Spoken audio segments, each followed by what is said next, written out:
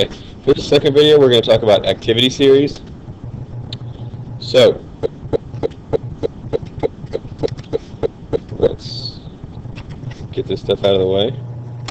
Alright, so for activity series, we're still going to be looking at redox, but we're going to focus on the single replacement redox reactions. Those kind of have some special rules, so we're going to look at those today.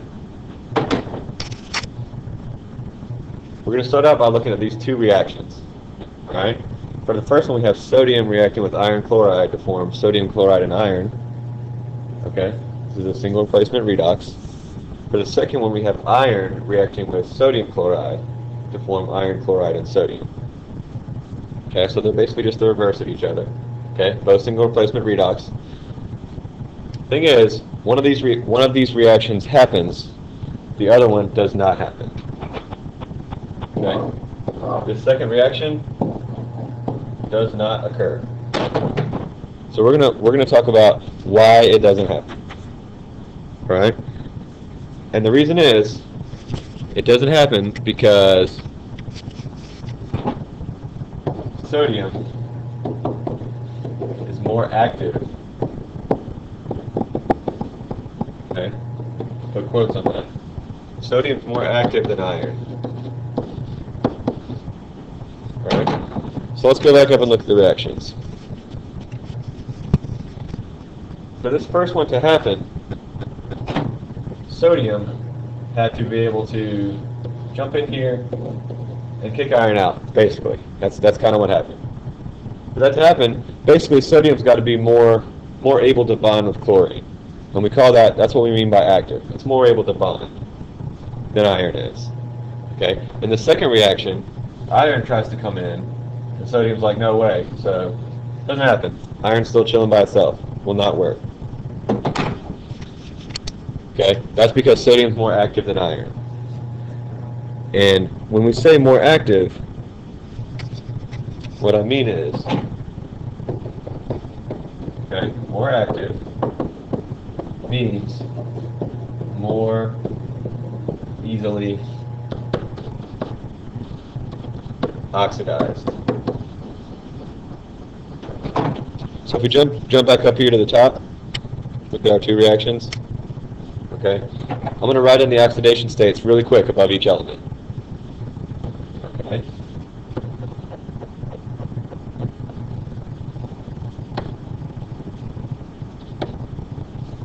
Got the plus there. Alright, so this first reaction, we look at it, sodium was oxidized, okay, iron was reduced, chlorine stayed the same. So basically, the reason the reaction happened is because sodium here is easier to oxidize, as it did, because it has to oxidize to become part of a compound, since it's a metal. It's more easily oxidized than iron is, okay, for whatever reason. That's just how it is. So sodium oxidizes, goes to a +1, iron goes reduced and down to a 0. In the second case, iron attempts to go from a 0 to a 3+, like this, but that doesn't work. Can't do it.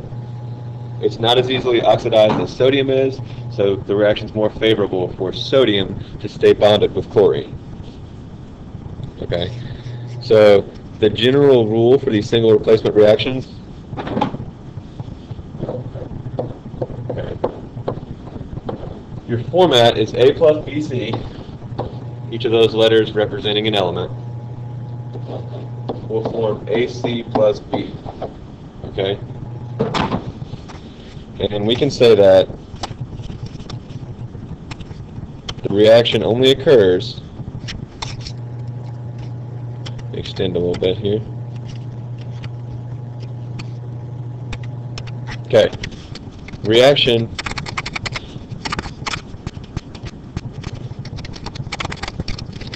only occurs if A is more active than B. And this makes sense because for the reaction to happen, A is going to have to kick B out, put it by itself, right? And the only way it can do that is if it's easier to oxidize than B is. Okay? If it's not, reaction doesn't happen. And the way that we know that is something called the activity series, which, let me look up a picture quickly. Should have one ready for you.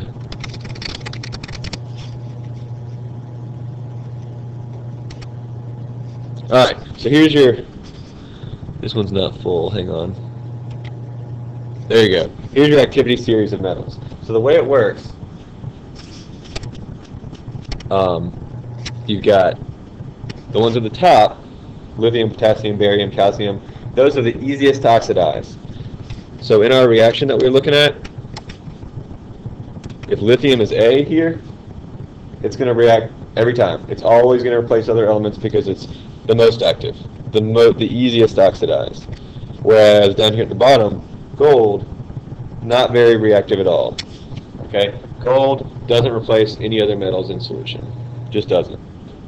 Okay, so you can kind of base it on each other. If one metal is higher than another, then it will replace it in a reaction, in a single replacement reaction. And you might notice hydrogen, which is not a metal, is still included on here because it is involved in a lot of reactions. And we're going to look at one of those now. Alright. So let's look at iron reacting with hydrochloric acid. Alright. So, again, this is just going to be a single replacement. So if the reaction were to occur, what would happen is iron would replace hydrogen. Okay, you might get some FeCl2, but this is probably the most common. And you're going to get hydrogen produced. Okay, single replacement. Now, for this to happen, iron has to be higher on the activity series than is hydrogen. So let's go look at that chart we just found and make sure that is the case. Okay, so here is iron right here, and here's hydrogen. So it indeed is higher, thus it will replace it in this compound. So it's going to happen, basically. So the way that you can use this is if a metal is higher than hydrogen on the activity series, that means hydrochloric acid, will react with it. It'll dissolve it, which is most metals. Most metals are higher. So something like magnesium, if you were to drop some hydrochloric acid on there, which we've done in class several times, magnesium is way higher. I think if I count, it's about 1, 2, 3, 4, 5, 6, 7, 8, 9, 10 spots higher than hydrogen on the series. So that's a pretty big difference. That's going to be a fairly vigorous reaction. You're going to get magnesium chloride and hydrogen. It'll happen fast. You'll see a lot of bubbling, fizzing. It'll get hot. Very exothermic. Okay, so that's what you get. Now, if you were to take something like gold, which is at the bottom of the activity series, and react it with hydrochloric acid, not going to happen. Okay, gold cannot replace hydrogen. It is very difficult to oxidize, especially compared to hydrogen. Won't happen. Okay, so let's go ahead and try a couple examples before we move on. If I may go down. Okay, so what I want you to do, I'm going to give you a couple sets of reactions. I want you to predict the products and tell me whether or not the reaction will happen. So we are going to do, let's do magnesium reacting with aluminum chloride, and let's do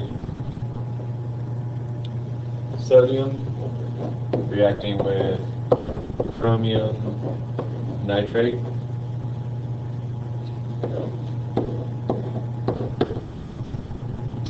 And let's do one more. Making these up as we go. Okay. Calcium and lithium chloride. Alright, go ahead. Predict the products. Tell me whether or not it will happen. Freeze the video now, and then you can look at the solutions.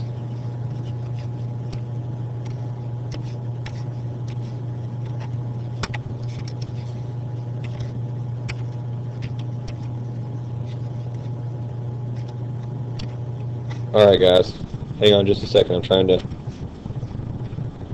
spread these out a little bit so I have some room. Alright, so let's go over the first one, magnesium and aluminum chloride. Should get L there. I knew something didn't look right. So if we look at our activity series, magnesium is one spot higher than aluminum. It is higher. So it's going to replace it, and we're going to get magnesium chloride and aluminum. Let's balance this quickly. Okay. Alright, next one. We have sodium reacting with chromium nitrate. Sodium is significantly higher, so what's going to happen? So we get sodium nitrate and chromium. Okay, we need to balance this. And guys, be careful with your subscripts down here. Okay, chromium nitrate here indicates that chromium's got a 2+ charge since nitrate has a -1. In the products, sodium's only got a +1 charge, so you only need 1 nitrate. Alright, last one, calcium and lithium fluoride. We said lithium is at the top of the activity series. If we look back, alright, all the way up here, so what that means is calcium can't replace it. So we will say no reaction. In R is the typical abbreviation for that, so no reaction. Alright, so that's the activity series of metals. We got one more thing left in this video. Alright, let me give you guys a couple more reactions.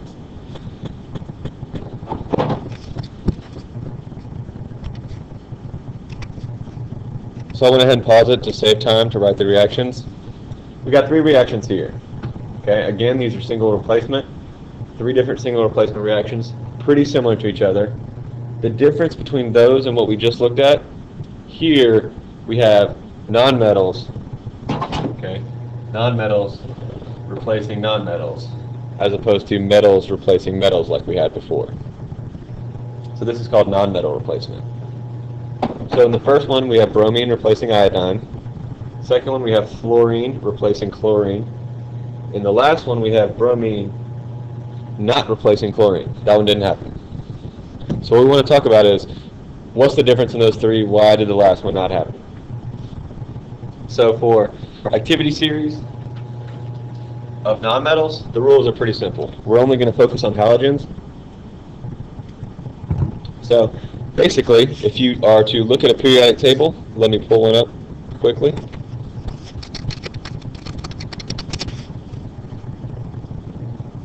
Okay.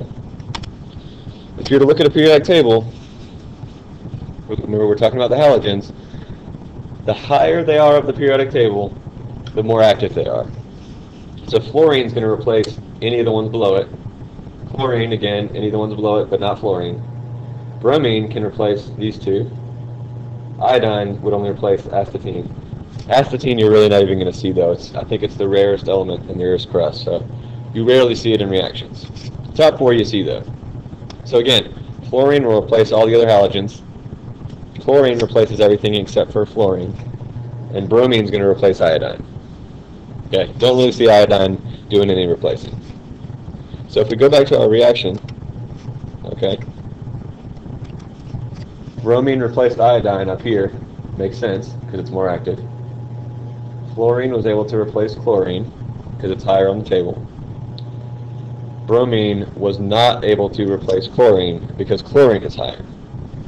So the rules really work the same as the metals. The only difference is, instead of having an activity series that you have to go by, you can just look at the periodic table and see which ones are higher. Alright, we're going to do just a couple more practice problems and we will be done with this section. So let's look at fluorine reacting with iron chloride.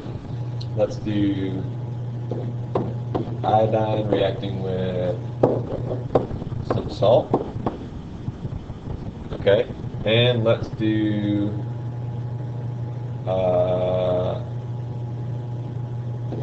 chlorine reacting with lead and iodide. Okay, 3 reactions. What I want you to do, pause the video, predict the products, tell me whether or not it will happen, unpause it and see the solutions.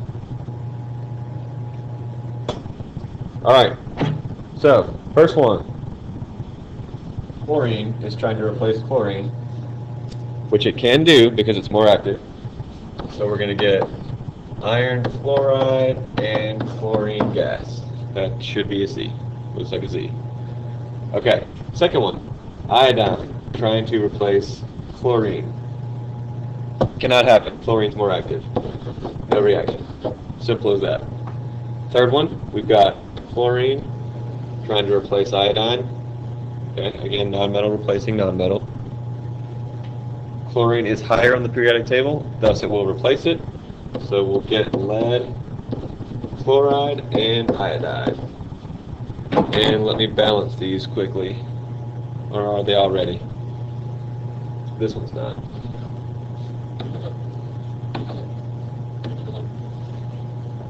Okay, so that's it for activity series.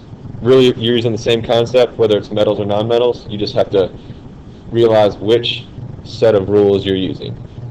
Okay, try more practice if that wasn't enough.